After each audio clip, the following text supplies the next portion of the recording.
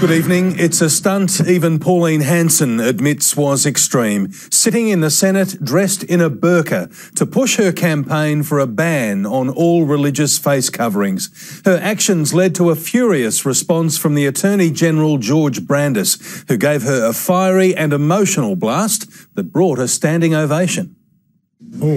Senators couldn't quite believe their eyes. Oh, what on earth?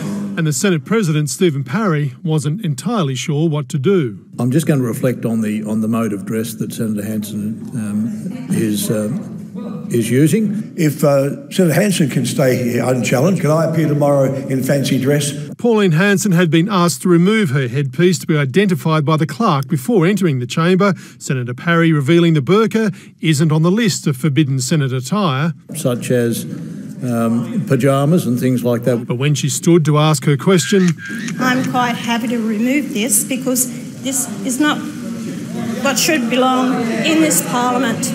Giving voice to her obvious point. In light of our national security of this nation, will the Attorney-General then ban the burqa? Attorney-General George Brandis gave her a direct reply. No, we will not be banning the burqa. Followed by an emotional dressing down, saying maintaining respect for the Muslim community is vital to security intelligence gathering. And to ridicule that community, to drive it into a corner, to mock its religious garments is an appalling thing to do, and I would ask you to reflect on what you have done. Order.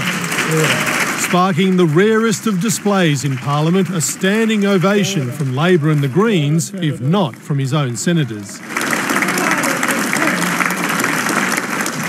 Malcolm Turnbull said George Brandis had put the government's view perfectly, and Labor leader Bill Shorten agreed, although went further, branding Pauline Hanson's display beneath contempt. But Senator Hanson was unrepentant, returning to the chamber.